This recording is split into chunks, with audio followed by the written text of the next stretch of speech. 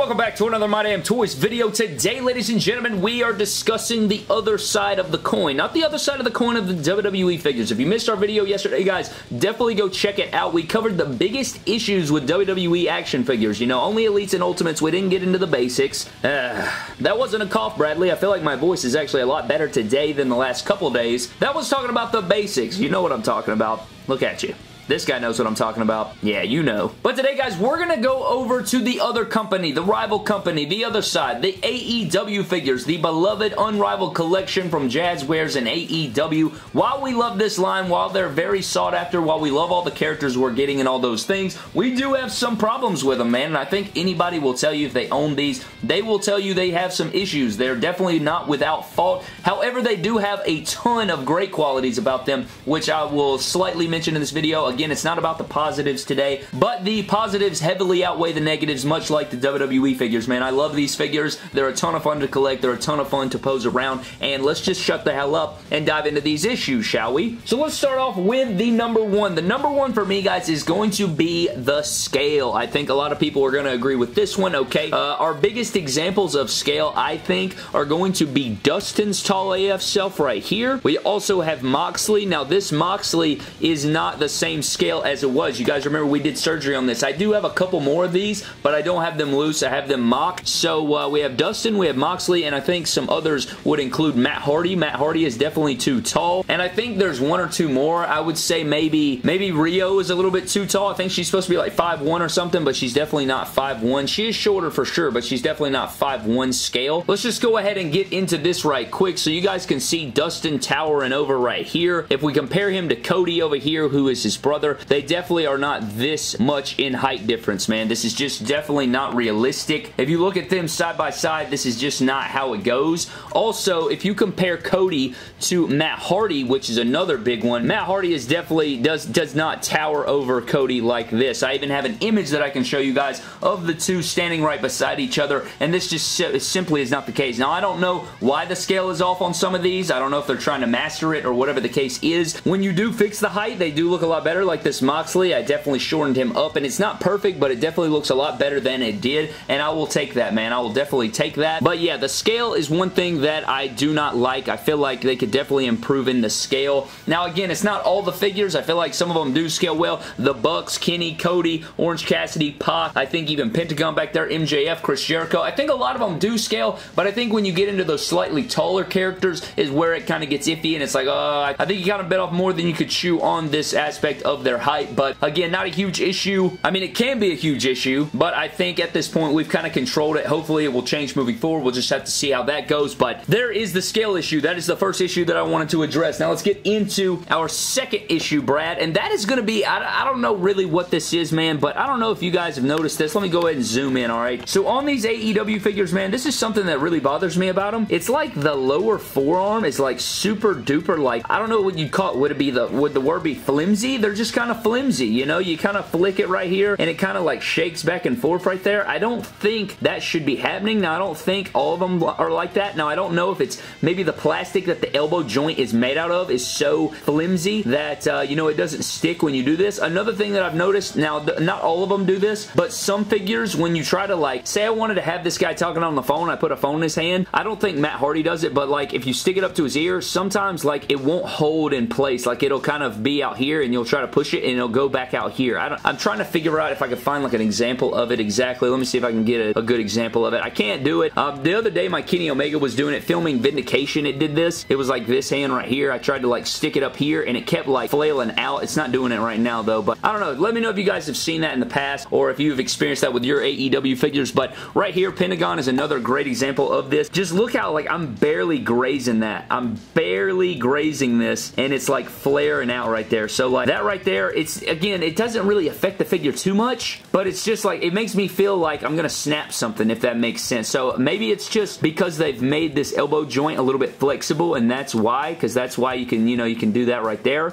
I don't think it's the forearm. I think it's the elbow joint that makes that do that. So I don't know. That's just something that I wanted to point out right there. Another tiny issue. Now I don't think all the figures have it, but sometimes the coloration between the lower torso and the upper torso can get a little bit like out of whack. Like it won't exactly really line up. Now, I think that could be because actually, I know why that is. It's because this is made of a certain material and this is made of a different material. When you have those two different materials like that, it comes across as two different colors. Now, I don't think you can really see it all that well in person, but I think when you put it on camera is more about when you can see it. Now, I know Santana had a large problem with that, but I know a lot of people have mentioned that before, so I know that is one that a lot of people will probably mention. Another one that I wanted to mention, guys, is going to be just the looseness over time. A lot of people that pick fed and a lot of people that do stop motion and stuff with these figures have told me once they do like 1 or 2 matches with them, they're completely like, they get really loosey-goosey legs. Now, I haven't pick fedded like full matches, you know, like super long pay-per-view matches with these guys. I've only done minutes, like, you know, I've posed them around the backstage. I've done a couple matches that you guys will see on Vindication, things of that nature, but I haven't done anything like substantial, very long pay-per-view, you know, a 20-minute match or a 10-minute match on a show where I've had to, you know, pose these guys around, get them to hold positions for a while. But I've heard from multiple pick fedders. I know G-Natty has told me, my boy G-Natty has told me that it's gotten loose. My boy Steinsenberg Customs has told me that his legs have gotten loose. And so I think that is one issue that I haven't necessarily experienced, but I have posed around a couple, and I've had some that get loose legs for no reason, and it's because they're all on ball joints. So it's something that we discussed in our WWE figure segment from yesterday, is that they're all on ball joints, which is excellent,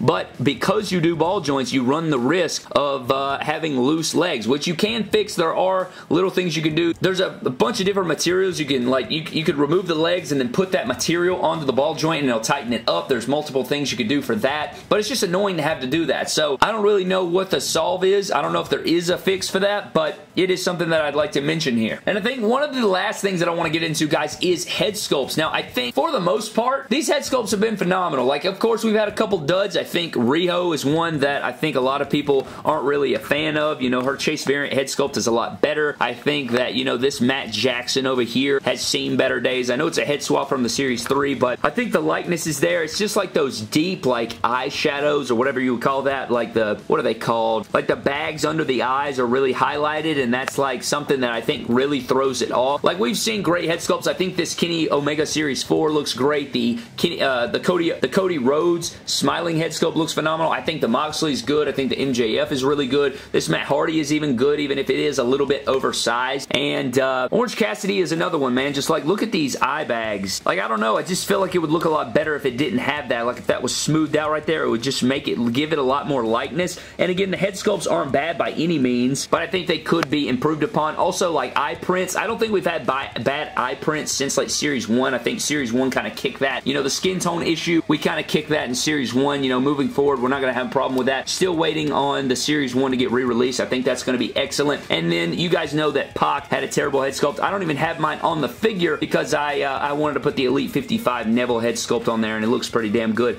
Also, Riho and Pac don't have lower boot rotation. I'm not sure if that's going to be an ongoing thing. Hopefully they never bring that back. That's going to be an ongoing joke with Pac, because any figure that ends up having boot rotation or doesn't, Pac will be mentioned. So that's just a little thing right there. But overall, man, these figures are super nice. I freaking love them. I think they're great. I think that just maybe the joint plastic, like whatever they use for knee joints and whatever they use for elbow joints, I think that plastic maybe needs to be upgraded, because that's why you guys remember my Blood Brothers Dustin in the review, the leg snapped completely at the joint, like where it bends. So I think that is probably another issue right there. But overall, man, these figures are fantastic. I love collecting them. They're super fun. They've really brought a lot of fun back to collecting, you know, like having these new lines to seek out and stuff, because I feel like WWE figures, for the most part, some are definitely hard to find, but I feel like you can pretty much find a lot of them in a lot of places. But so far with the AEW figures, man, I'm just in love with the line. Like, that's why, I mean, I have a full mock collection that I'm working on. I have my loose collection and customs and stuff, and pick fedding with these guys. We've had these guys in the pick fed for so long, and finally having official figures of them after so long in the fed. I mean, it's just super exciting, super fun, and I hate to bring up issues with figures, man. I didn't even like making the video yesterday, but I figured that a lot of people could relate to it, and you guys would get a kick out of it, and you guys could relate to that and tell me what you guys think. But before we get out of here, guys, let's get into our random shout out. I think that's all the issues I could find.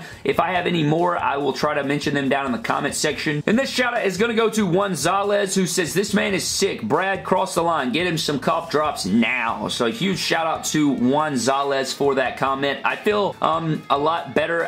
My energy's still a little bit low, but as far as like my cough or like my voice being a little bit deep, I'm pretty good. I think I'm all right. But I appreciate all the concern. A lot of people reached out, and I really appreciated that, man. Thank you so much to everybody that checked on me yesterday and everything like that. You guys are the absolute best. But if you guys have any other problems with your AEW figures, man, let me know down in the comment section below. I would love to get some feedback on what you guys think and everything, but hopefully Vindication will be soon up, and you guys will enjoy the shit out of it, and then we'll be on our way, man. Thank you for watching. Subscribe to the channel, and don't be like this Pac and not have leg rotation, because you know what that means, Brad. That means that Pac, you, sir... You crossed the line, I've been